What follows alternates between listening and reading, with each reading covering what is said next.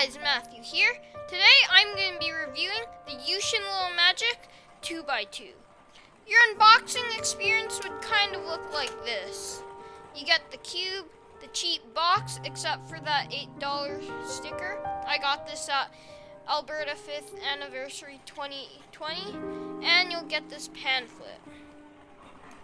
Out of the box, the turning is very smooth. I prefer it way more than my Lingpo, as it is faster and I don't know, it's just blockier and more stable. The downside is the corner cutting. It can't really corner cut very much due to the tight tensions, as you can see trying to pull these out.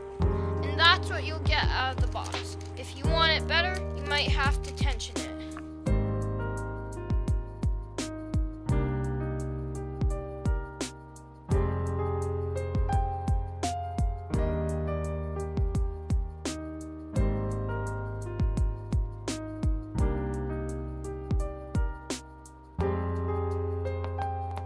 So, final thoughts on this puzzle. Would I recommend it over the Moyu Lingpo, which is a very old cube?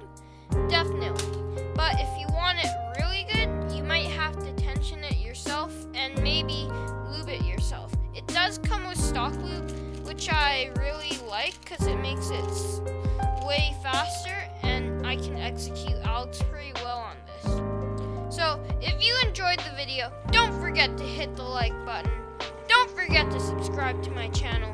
Don't forget to share this video.